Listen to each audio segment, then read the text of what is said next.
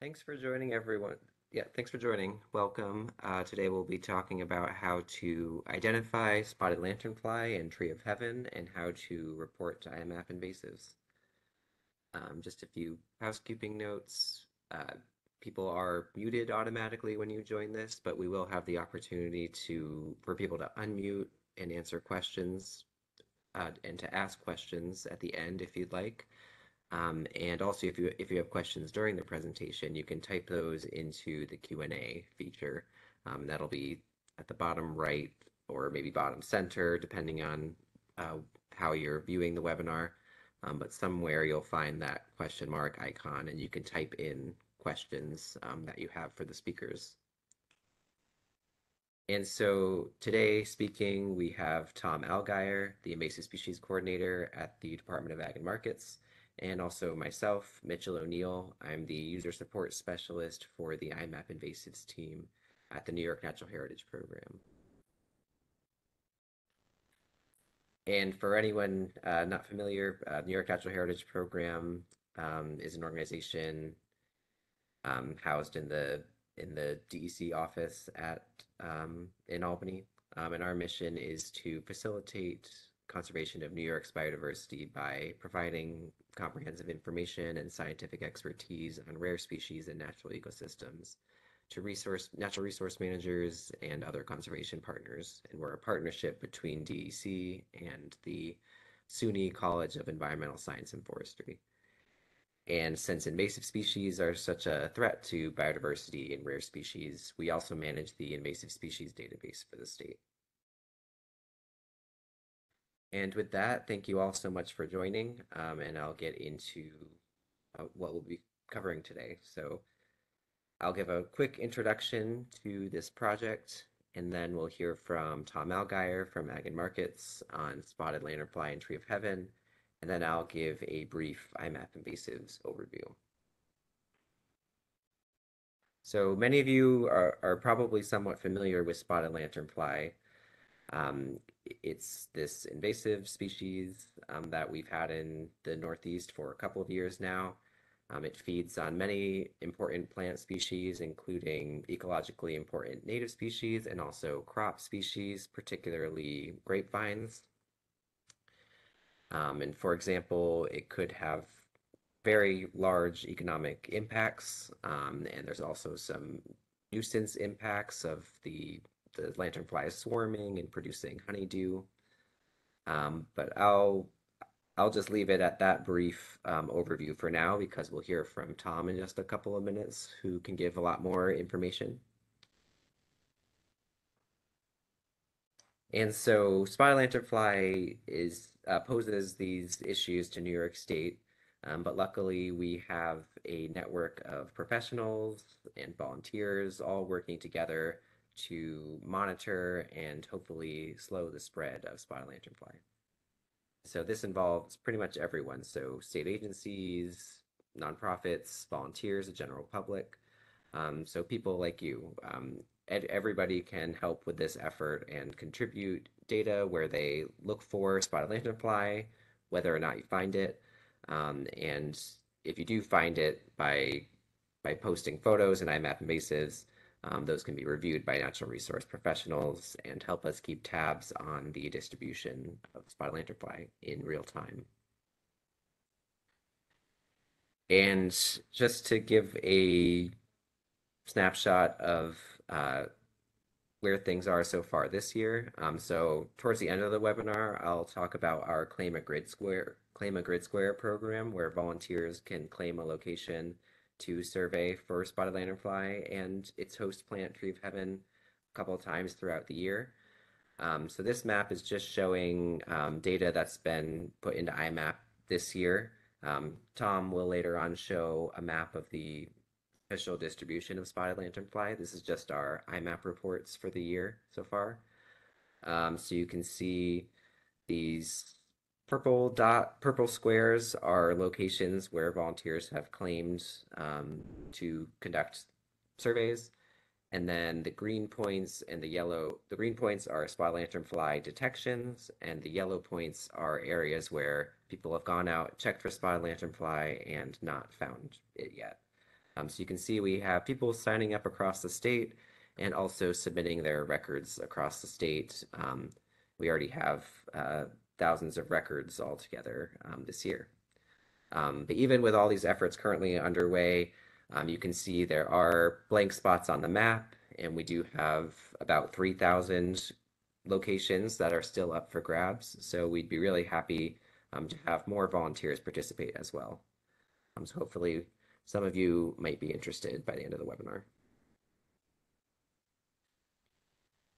And with that, I'll hand it over to Tom to talk about spotted lanternfly. Thanks, Mitch. Again, I'm Tom Algeier, New York State Department of Agriculture Markets. I'm the invasive species coordinator within the Division of Plant Industry. So, next slide. Thanks. For more information, you can always visit our departmental website for spotted lanternfly. We have a page dedicated specifically to spotted lanternfly. It's very broad. For more detailed information, there's always the Cornell Integrated Pest Management site, which I'll get to that later. So, next page. So, spotted lanternfly is a plant hopper native to China and parts of Southeast Asia. It was first discovered in Pennsylvania in 2014 in Berks County and has slowly spread outward from there since. It uses piercing, sucking mouth parts similar to a straw. Think of it like a mosquito, very similar mouth parts. So they pierce the plants and they kind of filter the sap through them. They don't really suck it out. It's the plant pressure that pushes the sap through them. More on that later when I talk about honeydew. They feed on over 100 different plants that we know of. They prefer tree of heaven, Alanthus altissima, which is also an invasive species. But what we're concerned about is damage to crops like grapes, hops, apples, maples, walnuts, and many other plants. Next page. As far as their impacts, besides the economic and agricultural impacts, their feeding stresses plants, making them vulnerable to other diseases and attacks from other insects. They excrete a sugary-rich substance called honeydew. So it's partially sap, partially their excrement, and this sugary substance will attract stinging insects, particularly in the fall. We're starting to see that now in some areas of the state. But wasps and hornets and yellow jackets and things like that, even honeybees, are attracted to this honeydew. However, if you've ever grown roses, you're familiar with honeydew from aphids. A very similar issue there, where you get black sooty mold growing on anything underneath of it that has the sooty mold. That has the honeydew on it. And that in the photos there, the top left corner shows some steps. The bottom step has been power washed, and it gives you a comparison of how that black, slick, wet-looking mess on the step. That's the sooty mold growing on the honeydew. The sap dripping down can also start to ferment, and you can see that some of that fungal growth at the base of this tree that is also covered with adults. Again, bottom left and bottom right, you can see some of the honeydew, the black sooty mold growing on the honeydew on plants and on the ground. It's not necessarily always on a plant. It could be an inanimate object like a vehicle or outdoor patio furniture, barbecue grill, your deck, things like that. So it's a nuisance pest, particularly in urban and suburban areas. Next page. One other thing I want to back up. You don't have to change the slide, but one other thing I want to mention is with their piercing, sucking mouth parts, they do not sting, they do not bite, they're not venomous or poisonous to humans, but they are a nuisance. So we're concerned about vineyard losses. Nationally, New York ranks third in grape production and also second in apple production. So you can hopefully understand why that would be such an economic impact or an economic loss to New York State if these were to start causing widespread damage.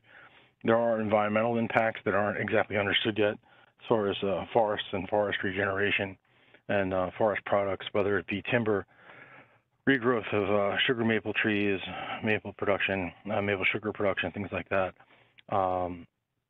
So we're not sure what those impacts are going to be quite yet. Again, you can see an adult, and you can see the glossy, shiny leaves there. That is, again, the sooty mold. Honeydew. The sooty mold is black, but the honeydew is going to be white. Looks almost like rain coming down in broad daylight. So, next page.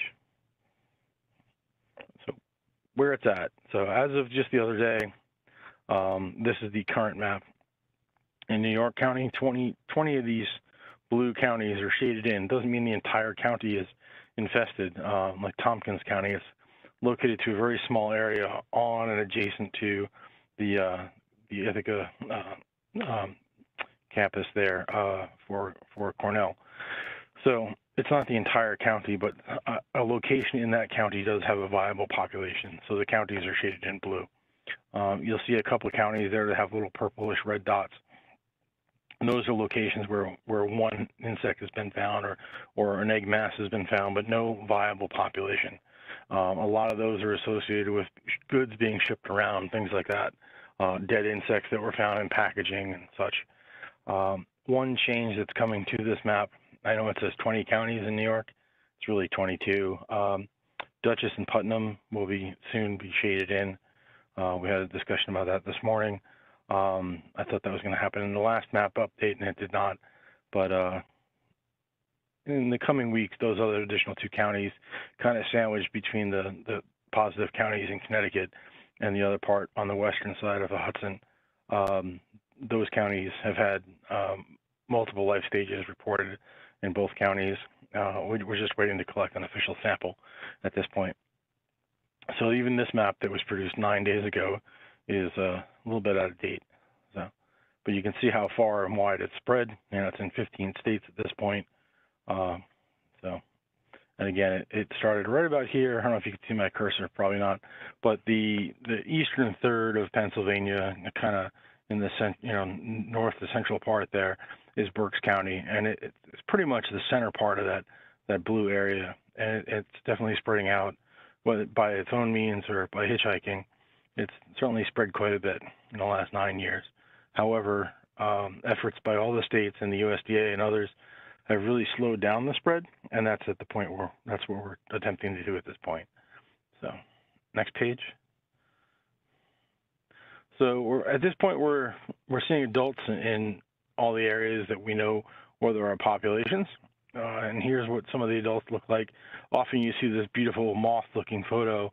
You're not likely to see that in the environment. This is what you're more likely to see with their wings folded, getting ready to hop, getting ready to launch off the stem if they're disturbed. Typically, the reddish color of their hind wings shines through, kind of comes through, and they look slightly pinkish with black dots. So, next page. One of the things that we're concerned with, especially this time of year, is you can see this pickup truck here, the door pillar with the spotted lanternfly just waiting to jump through that open window. That's what we're concerned with is accidental movement this time of year. On the right side, you have a dorsal view, or top view of the spotted lanternfly. So when their wings are folded, that's typically where you're going to see them.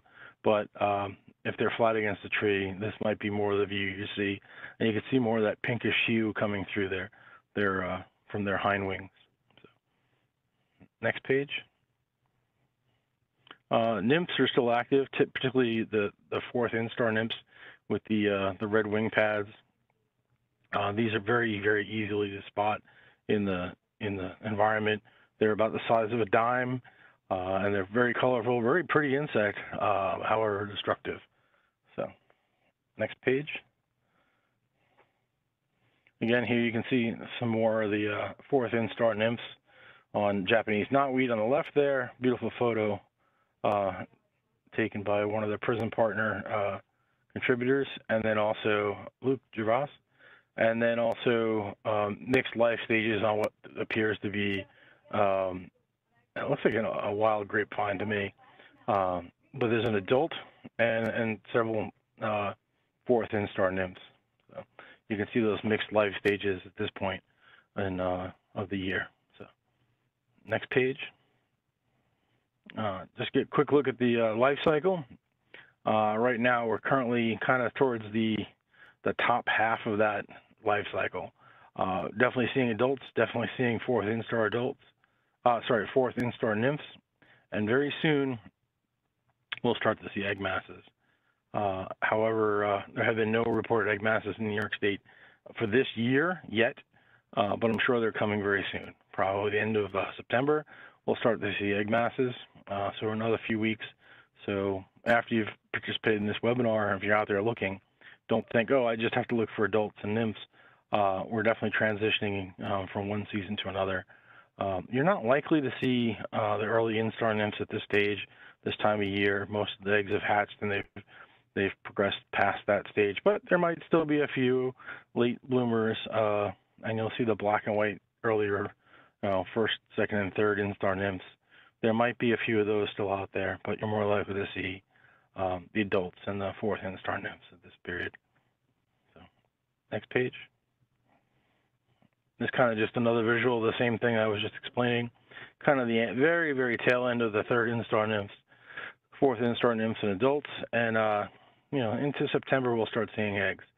But we have another month, about another month for that. Depending on the weather, although emergence was a few weeks, 2 or 3 weeks early in New York State than we anticipated, so possibly egg masses might start 2 or 3 weeks rather, earlier as well. And here on the left side, you can see all 4 life stages. Again, that top view of the spotted lanternfly. So, and the other 2 nymphs, that perching posture where they're about to launch themselves. They are plant hoppers, and they hop in all life stages except for the eggs. They are very, very good at launching themselves off of things. So, next page. In a few weeks, we'll start to see gravid females that are ready to lay eggs. On the left side, she's very gravid.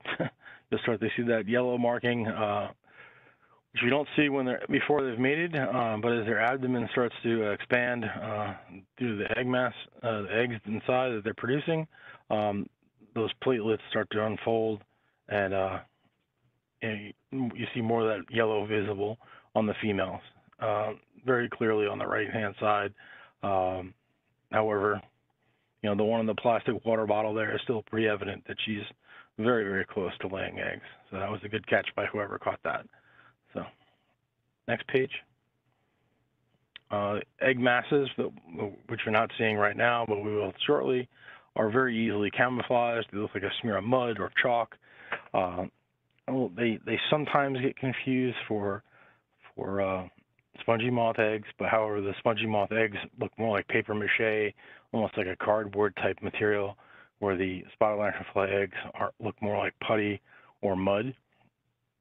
Here you can see this egg mass. I hope you can see the egg mass in the center there on the Atlantis tree. Next slide. There it is. It's kind of camouflaged pretty well.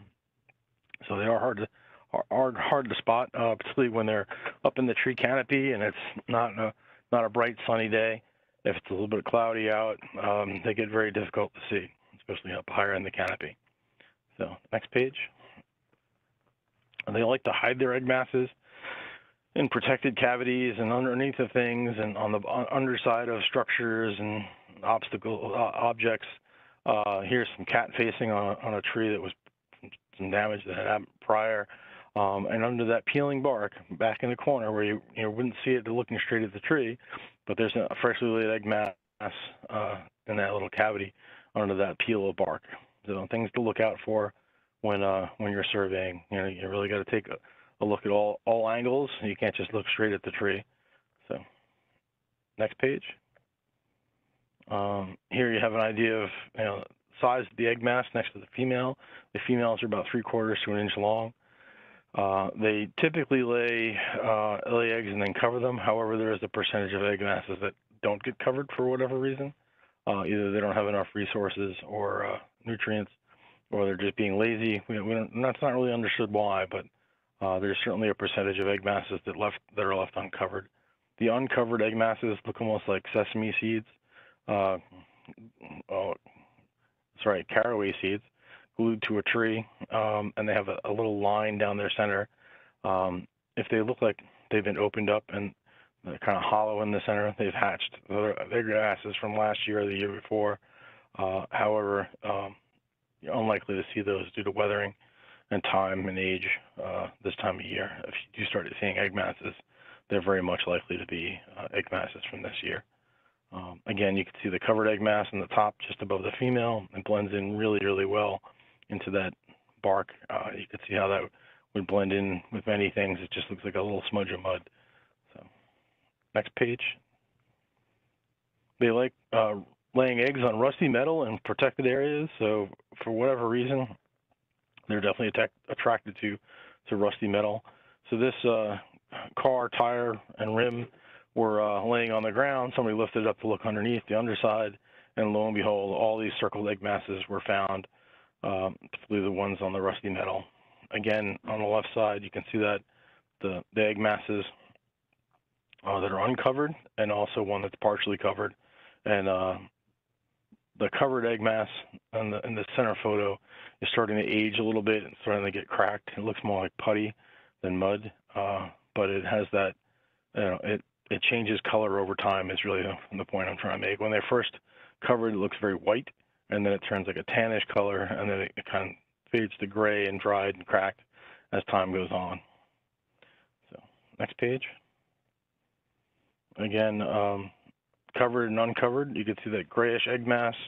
You can see sap dripping down the tree, so there's probably feeding still going on in the upper canopy. The metal barrel there, they can see egg masses underneath that little lip, both of them, and then when they fill that spot there, they kind of go adjacent to it. Typically, you won't find just one egg mass. You'll find multiple egg masses. It's not understood why, but when a female lays eggs in a spot, others are attracted to that spot as well. So that does aid in detection, especially when the population is a little bit higher. Obviously, the area around this barrel has a high population, but there's quite a few egg masses. So, next page. Again, the things that places to look would be the underside of things, so the back of this tractor trailer. Nothing on the sides, but you look underneath that taillight housing, that protecting ring, and there's egg masses all over that, but nothing on the top side. The railroad track here, the bottom side of the railroad track rail has an egg mass that was detected by one of the dogs from the Lower Hudson, one of the Lower Hudson detector dogs. I believe it was Dia, the dog, but they're trained in detecting spotted lanternfly. Very difficult spot for humans to survey, even with an inspectional mirror, just very time and labor intensive, where the dogs do a much better job in that environment. Things that we worry about are like this camp chair that was laying on the ground, and again, they lay the eggs on the protected underside of the camp chair. Someone picked up the camp chair, and lo and behold, egg masses.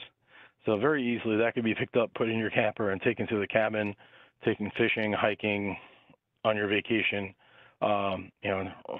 concert, whatever, any place you'd want to bring this chair to, and easily spread spotted lanternfly, and not just chairs, but other recreational equipment like kayaks, boats, things like that, can very easily accidentally transport spotted lanternfly. So keep those things in mind when you're traveling and also when you're surveying. So next page. So my take-home messages for spotted lanternfly. From this picture here, it's just a beautiful insect, but currently we're looking for the adults and the fourth instar nymphs, the black and white spots with red patches like you've seen earlier. Flat protected areas, particularly under and behind things, are great places to look. Rusty metal objects are great places to look for spotted lanternfly. And don't be discouraged if you have negative survey results. If you go out and look and look and look and don't find anything, we need to know that as well, because if you're surveying those areas and there's nothing's being found, that's very important to us also, so we can direct our survey and direct our resources. So negative is not always bad. And when it comes to survey and you're looking for something as destructive as this, negative is good. So negative survey is good. I can't stress that enough, even with our own folks. So next page. Yeah, thanks, Tom. Looks like we do have one question, so might throw that in now, but I'll also remind everyone, if you have any questions that come up during the webinar, please type those into the Q&A. You should see a question mark icon for Mm-hmm. the Q&A. It, sometimes near the chat box, you might have to click a dot dot dot more to access it. Um, so I'll read the one that we have right now. So it has been shocking to find infestations at office buildings and apartment buildings along Douglaston, which I believe is in Queens. Is there anything that can be done about this sort of thing? Several things can be done. We're no longer asking people in New York City, Nassau County, or Westchester to report them because we're well aware of the populations there, and that and the volume of populations that are there. So that slows us down from responding to populations in areas where we don't know it is, where it's spreading to, and also where there's agricultural production areas that we're most concerned with. Not that we're not concerned with those areas, we are, but our resources are being directed to the areas where we can be more effective. Um, Reporting it, at least for New York City, Westchester, and Nassau County, we know it's there. No need to further report. We do have some handouts, some literature that's available with information, but the best place would be the Integrated Pest Management site from Cornell for spotted lanternfly. And as far as what can be done, again, that same website, I'll post it later in the chat. There are recommendations for management. You could always report spotted lanternfly and iMapInvasives. That's another great way to do it. We can track those reports as well. That all gets integrated into our survey and treatment and management data. As far as specific management, there's trapping, there's vacuuming, there's scraping egg masses, there's stepping and squishing on adults, and there's also there's chemical options as well. So, but those specific recommendations for property owners to manage spotted lanternfly on their own properties are all listed on that integrated pest management site. So, I hope that answers all parts of that question. Yeah, thank you. That's great. Um, yeah, I think we'll move on to the next section for now. But the, those questions are being stored in the Q&A, so if there's anything that gets asked that we didn't get to yet, we'll have the opportunity to go through those again at the end of the webinar. So thanks, Tom, for that great SLF overview, and now we'll switch to Tree of Heaven. Sure. I mentioned Tree of Heaven earlier. It is another invasive introduced here into the United States. It was brought in to North America in 1748. Early plantings were based in Pennsylvania, but they've since moved westward as settlers moved west. They were looking for plants that could grow very quickly and produce shade, things like that. It was also thought that it would be a host for silk moth, which that didn't exactly work out. It's also the tree that was featured in the novel, A Tree Grows in Brooklyn. So some people in Brooklyn in particular, or people that are fans of Betty Smith's novel, have a particular affinity to this tree, and it will really grow anywhere. It's just a nuisance tree in most locations. So, next page.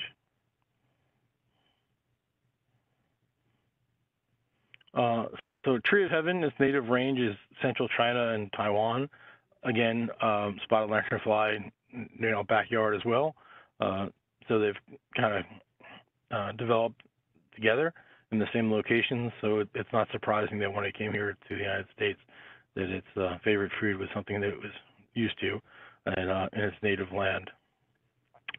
Tree of Heaven tolerates very poor soils, sandy soils, gravelly, construction material kind of stuff. Grows well in urban settings, heat islands, cracks of sidewalks, things like that. Many, many different habitat types. But it does need some light, open areas where there's a lot of light to grow really aggressively. And unfortunately, once it's established, it's very drought tolerant. Its impacts, well, it crowds out native invasive species with, dense colonies of plants. And then they shade out all the things growing in the understory. And it also has some allelopathic compounds that also, so the roots exude this chemical compound that prohibits other plants from growing and other seeds from establishing. So it changes the nutrients cycling in the soil, mostly because it again it shades out the understory plants. So now it's the only plant contributing to leaf litter. It really changes nutrients cycling that way. It can damage buildings with its roots, buildings and sidewalks, walls, and things like that.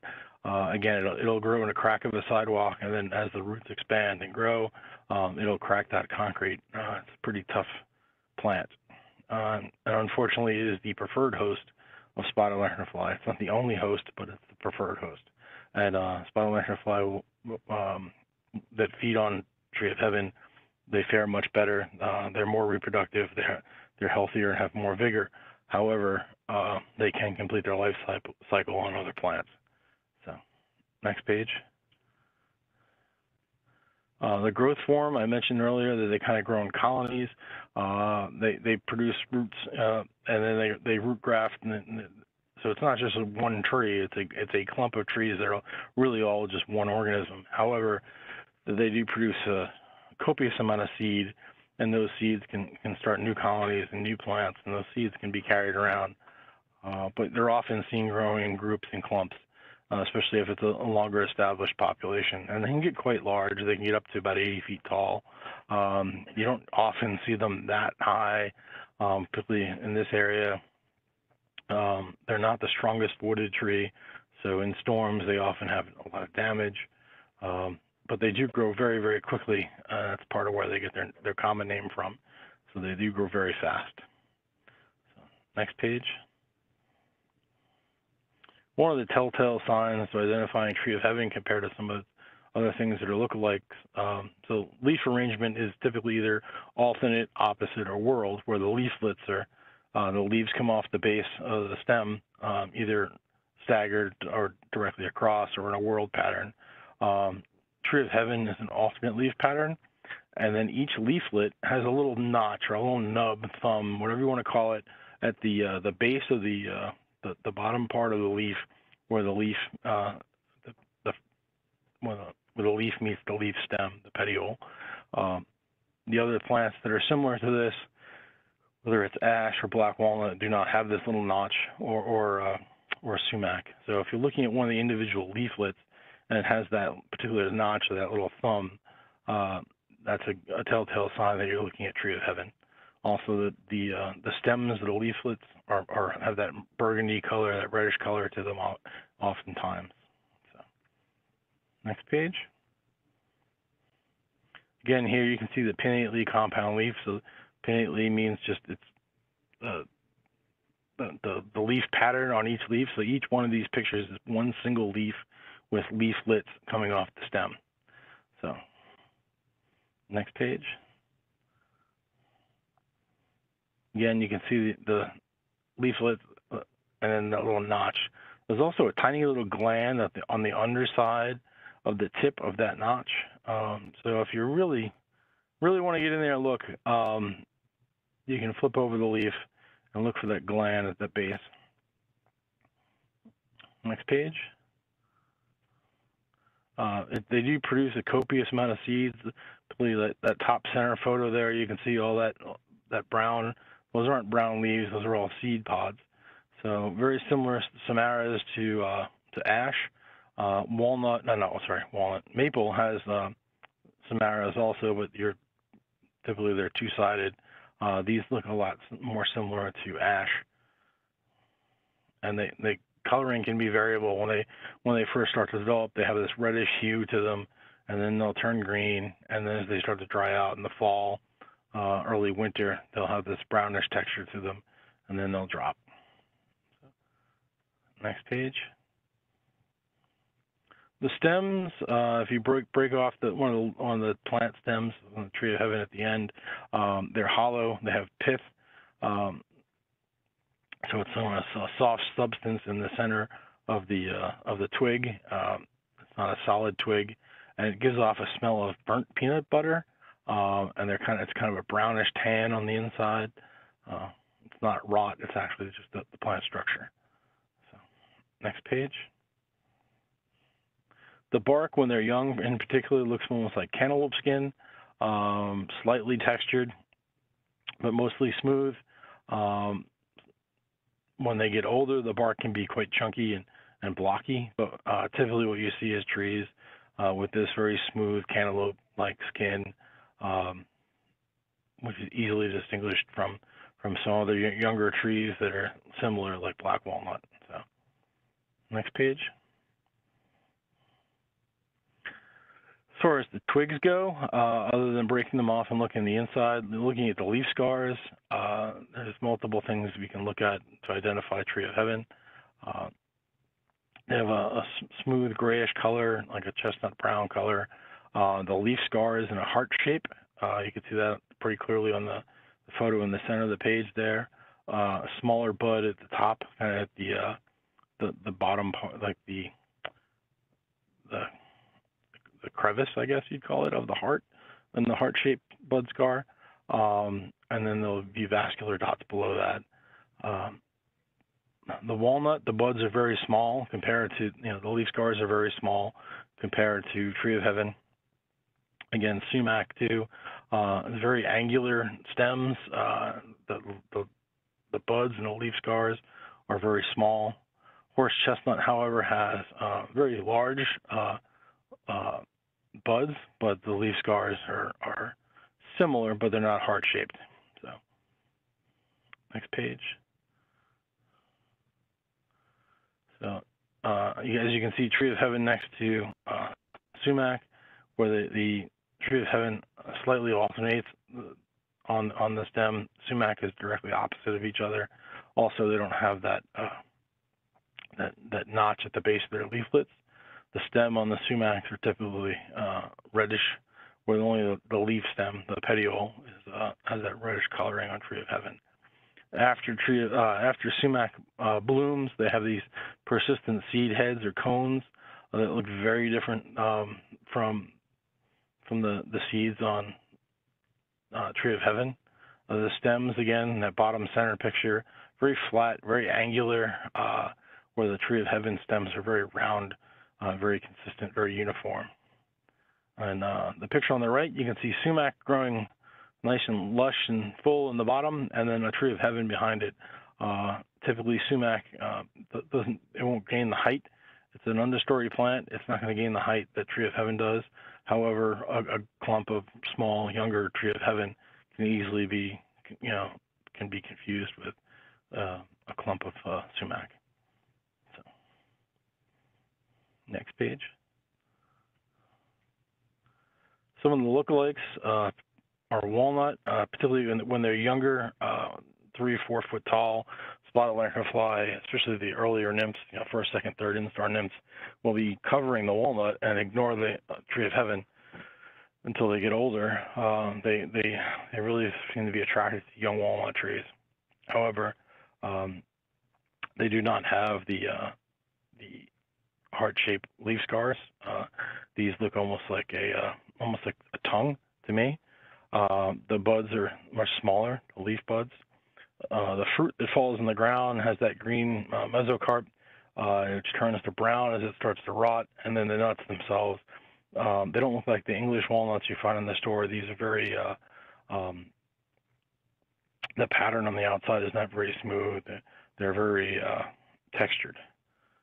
But the fruit from black walnut is very distinguishable from the seed pods on a tree of heaven. Again, the leaflets are much fatter, and they don't have that gland on the underside of the notch. But they do have pinnate leaves. So, next page. Another thing that looks very similar is ash. However, and the seeds also look very similar to ash, but the ash leaflets will have either 5 or 7 leaflets per section. Tree of heaven is much longer, more tropical looking when it's growing. And again, I can't stress enough looking for that notch at the base of the leaf. You can see the ash leaf that's flipped over with the 7 leaflets. They don't have that notch at the base of the leaflet as it attaches to the stem. So, next page. Again, the ash seeds look very similar to Tree of Heaven. However, if you have one of the individual seeds for Tree of Heaven, the seed is actually in the middle of the seed pod, where ash is at the base closest to the, the stem of the leaf, stem of the seed, where it would attach to the plant. The ash seeds, when they're dried and hanging from a tree, are smaller and very dense, where the Tree of Heaven seed pods are still fairly dense but much larger and a little bit more spread out, if that makes sense. So when they're in the tree and you're looking up at them, it's a little harder to distinguish which is which. But if you have the individual seeds, it's very easy to determine one from the other based on where the actual seed is in the samara. So, next page. So the take-home messages for this plant, for this part of the issue, would be to check your plants, whether they're a Tree of Heaven or not. Look for signs of the damage. Look for signs of the insects. Look for sooty mold. Look for honeydew. Again, Tree of Heaven is a preferred host from spotted lanternfly, but there are many, many host plants. There's over 100 different plants they feed on. Tree of Heaven is just their favorite food. Very much like people, if steak's not around, they might eat the spam. But if they're, if again, Atlantis would be their steak. So, next page. So here is that integrated pest management site link. I'll also put it in the chat box. That's the one in the center of the page. I can be reached through my email. And then also, as I mentioned earlier in the very beginning, we have a spotted lanternfly page on our New York State Ag and Markets web page, and dedicated just for spotted lanternfly information. But it's very broad. Very detailed information can be found at the IPM site from Cornell. Thanks so much, Tom. And yeah, so Tom mentioned that he's going to put the link in the chat box so that people can access that link. So thanks so much for that overview of Tree of Heaven too. And everyone feel free to put your questions in the chat and we'll make sure those are all answered at the end. But for right now, I will do my quick IMAP overview and then we'll get to wrapping up any questions. So iMapInvasives is the centralized invasive species database. It's used by PRISMs in New York. So those are the partnerships for regional invasive species management. There's one, so New York State is divided into these 8 regions, which are hubs for invasive species information and management. And also state agencies and other partners working on invasive species issues. So IMAP has the capacity for reporting species and also looking at species distributions. There are also email alerts that can be set up for people to get alerts of new species in an area of interest, and more. So there's so iMapInvasives is this database for invasive species, and there's a couple of different types of data that can be collected in here. So there's presence data, so species that were found in a certain location. There's also not detected data, so those indicate where a species was looked for but not found. And Tom mentioned earlier that that information can be very useful. So to see that you checked for spotted lanternfly in a certain location and did not find it, that can be very useful. And also treatment. But I won't talk much about that today because there isn't really a need for reporting treatment information for the program that we're talking about today. And in presence records, there's actually a couple of different types of presence records too.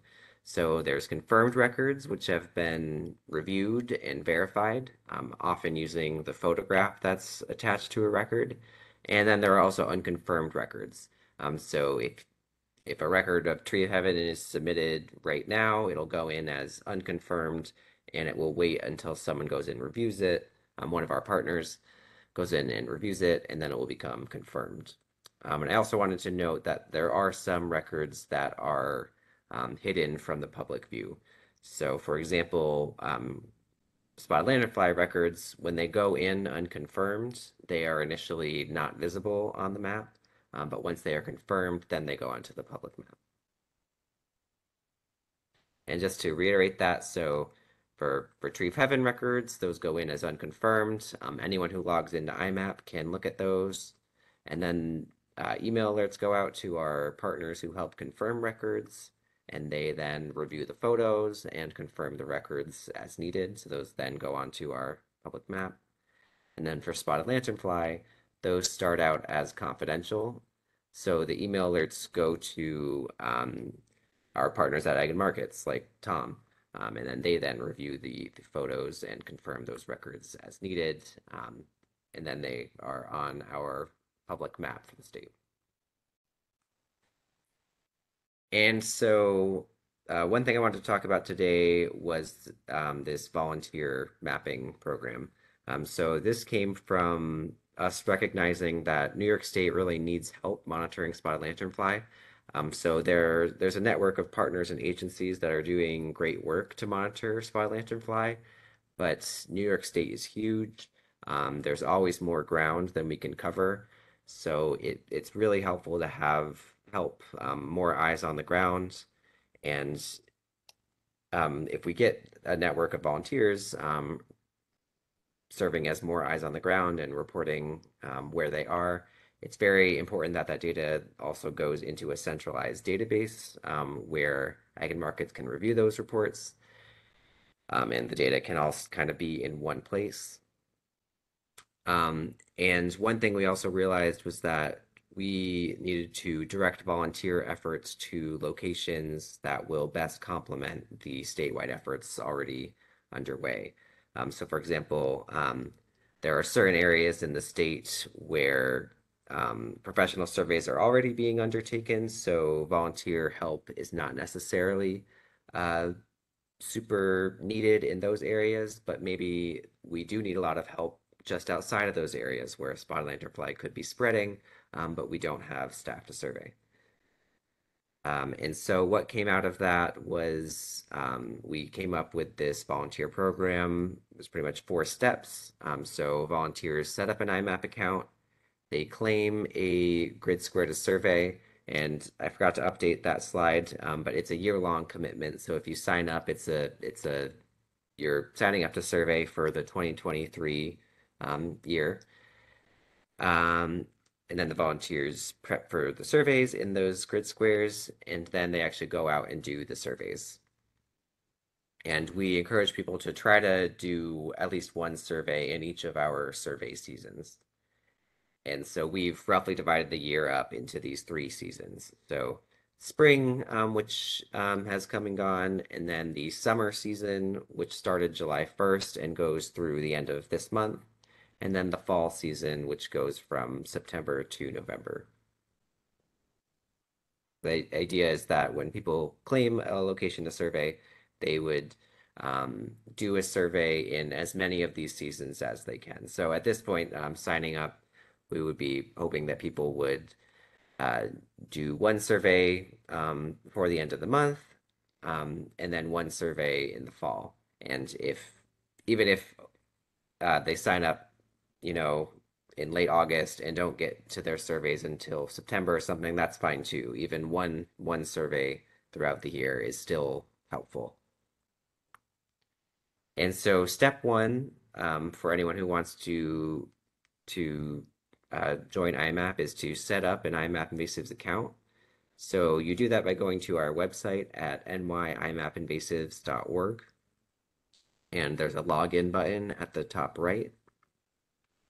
And this brings you to our account creation portal. So if you already have an account, you can put in that info at the top. There's a forgot password option if you think you have an account but you haven't been able to get in. And if you're having any issues, you can always contact us. If you have never created an account, you can create one for free right underneath that login bar. So just put in your information, like your name, your email, make a password, and then choose New York for your jurisdiction. And that creates your account. But to activate your account, make sure you check your email inbox for that account activation link. Sometimes that ends up in a junk or spam folder depending on your email settings. So if you're not seeing it, make sure you check there. And again, feel free to contact us if you have any issues creating your account. But once you create your account, you'll be able to log in. And this is what the interface looks like. I'll briefly show you where some things are, but in general, you don't necessarily have to worry too much about the online interface to participate in this volunteer program or to report invasive species. It's just kind of if you would like to view the data or see which species are in your area, see where spotted lanternfly has been reported, that sort of thing. So one thing I will point out is that if you go to the Your Account uh, button from the main menu on the top left, you can see your person ID, which is your unique identifier in IMAP, and we ask people to put that in when you sign up for a grid square, which I'll mention in a second. And also just to show you a couple things in the website. So there's the main menu on the top left. There's navigation tools on the left-hand side, like zooming in, zooming out, typing in an address. There's map uh, layer options on the right side, so you can change your base map, you can turn on different layers. And then at the top, there's action tools, like filtering on a species you're interested in. And then if you want to sign up for a grid square, the grid square map is at our SLF webpage, so nyimapinvasives.org/SLF. And it's this sign up map that you can go into. You can put in your address or you can navigate on the map and see what grid squares are open for sign up in your area.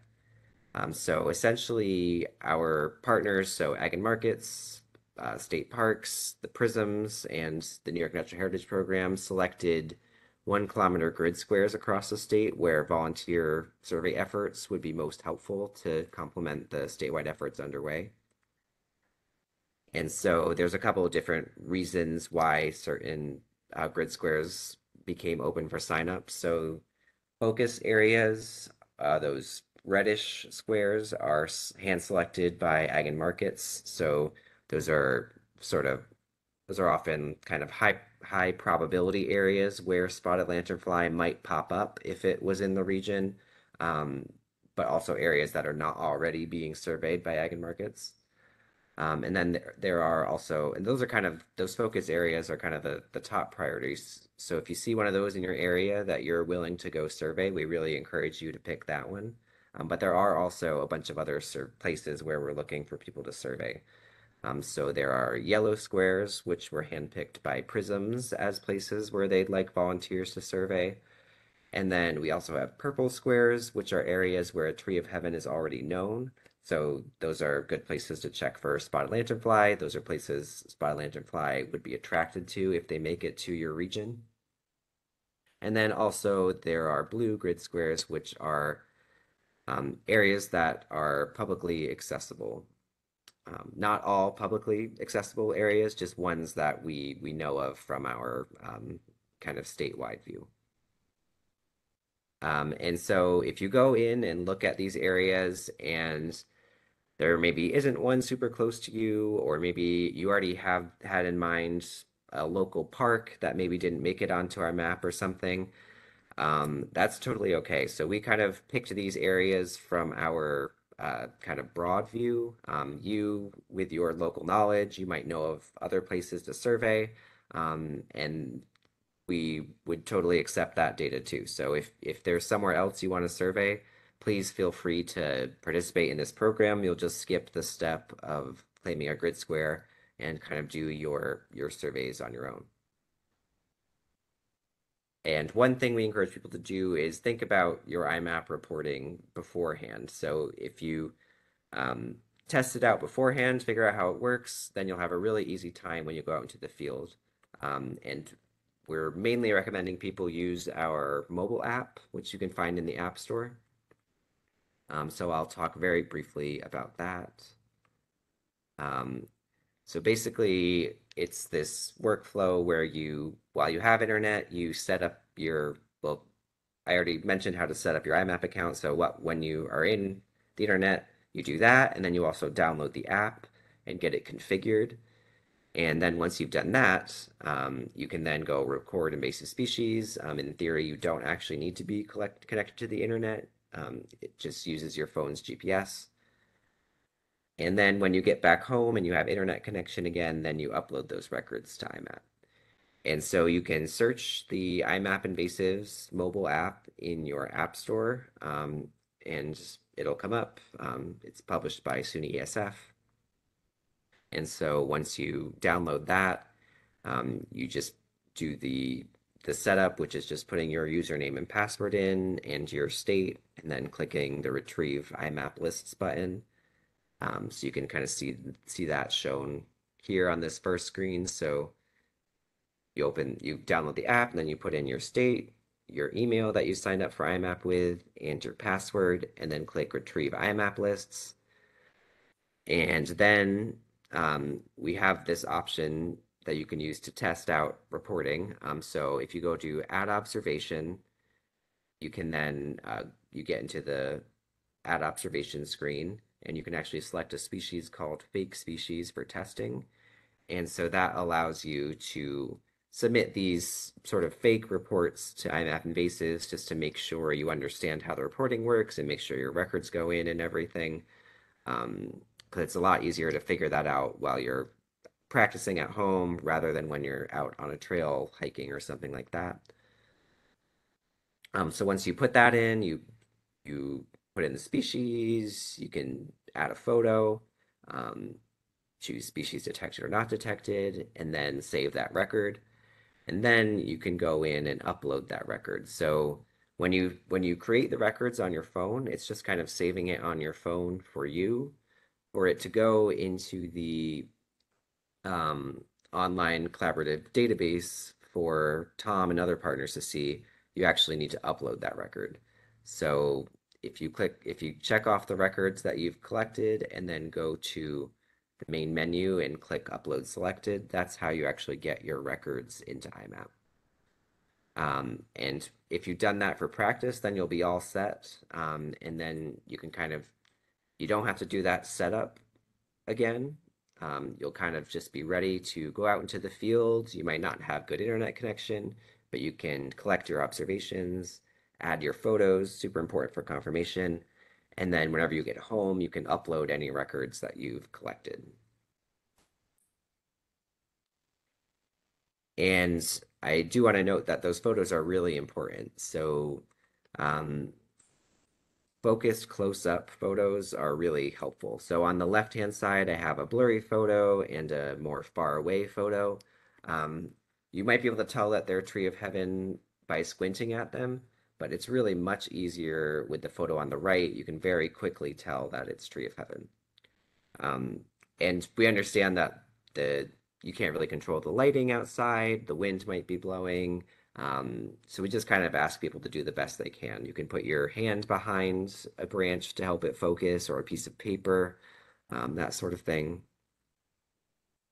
And that was a really quick overview. We do have step-by-step guides, both in PDF and also in video. So we encourage you to go to our report page. You can just go to our homepage, nyimappinvasives.org, and click on our report tab in the main menu. And then once you have IMAP figured out, the one thing left to do is to actually go out and do those surveys. So what we generally recommend is that, so if you select a grid square, that's a 1 kilometer square, which is kind of a big area. We don't expect you to survey the whole thing. We just ask that you find at least one spot. You could do a couple instead, just some spots that are within your comfort level, and that you have access to. And so then once you're in those locations, you then survey for spotted lanternfly and tree of heaven, thinking about some of the tips that Tom has shared. So you can find tree of heaven on flat surfaces, natural and man-made. They're attracted to tree of heaven. Um, younger, the nymphs are attracted to more smaller plants. And then once you've done your surveys, then you report back to IMAP what your findings were. So if you encountered any of the species, you would report a presence record. But even if you didn't encounter them, we still like that data too. So whenever you go to a spot, you can do a record for tree of heaven and spotted lanternfly, even if they're both not detected. And one field we do ask people to fill out is the time searched. That can be really helpful for assessing the search effort and keeping track of how much, um, quantifying how much work our volunteers are doing to kind of give you credit for that. And we recommend generally spending at least a couple minutes in a certain location. And some tips for finding your grid square on the ground. So say you claim a grid square, 2 weeks later you're ready to go out and do your surveys, but you need to figure out how to actually get there. So if you need to go back and refer back to which grid squares you claimed, we encourage you to go back to the sign up map, and there's a Find My Grid Squares option where you can put in your person ID, which I showed earlier, and it will pull up what you claimed. There is an option to print that. You can also change the base map, turn on different layers, um, and then just use that map to kind of pick out some places to survey. And one thing I really want to emphasize is to just do your best. So these grid squares are to generally direct people to areas where we need help surveying. If you do your surveys and you're actually a couple feet outside of your grid square, um, that's not a problem. We're just trying to get direct people to the general area. As long as you're putting in surveys in that general survey, that's super helpful, and we really thank you for participating. And I did also just want to reiterate that our grid square sign up map is separate from IMAP itself. So if you go in and log into IMAP, you won't be able to see your grid squares there. That's on our SLF webpage. So just to reiterate, what we ask our volunteers to do is create an IMAP account, select a grid square if there's one in your area you're willing to survey, prep, do the prep work, so test out IMAP, pick out where you want to do your survey, and then actually go out and survey for spotted lanternfly and tree of heaven. And those steps are laid out in more detail on the website. And again, we do hope that people submit reports a couple times throughout the year. Um, so at this point, that would be maybe once in summer if you have time in the next probably one-ish week. If you have time to go out and do a survey this weekend, that'd be great. And then also a survey in the fall. And just to remind you, there's all sorts of resources on this. I know the Ag and Markets webpage has info on spotted lanternfly and the IPM website, and I think those links have been posted. But we also have some resources more geared towards this particular volunteer effort on our nymapinvasives.org/SLF webpage. And also I listed my email there. And so on the webpage, it has information on how to use IMAP, how to sign up for a square, resources for identification, all that sort of stuff. And yeah, so there's our email. Please feel free to email us if you have any questions.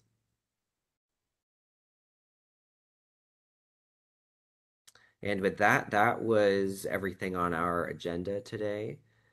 So hopefully we all learned a bit about how to identify spotted lanternfly, identify tree of heaven, how to use IMAP, how to select a grid square if you're interested, and how to be ready to do your surveys. So with that, I'll just reiterate our take-home messages. So from Tom, he mentioned that a negative survey is always good. We like those not detection records. Our invasive species biologist says, before heading out, review your grid map for spots that are safely and publicly accessible. And then my take-home message is to submit and upload a fake species record before you go out and do surveys. And before I closed, I wanted to show the PRISM map. So I mentioned these partnerships for regional invasive species management earlier. These are really great resources. They have a lot of programs going on throughout the year. I really encourage you to figure out which prism you're in and follow them on social media, go to their website, however you'd like to connect with them. And with that, that's all we have. Please enter any questions you have into the chat. Thank you all for joining us, and we can go through any questions that we haven't answered yet.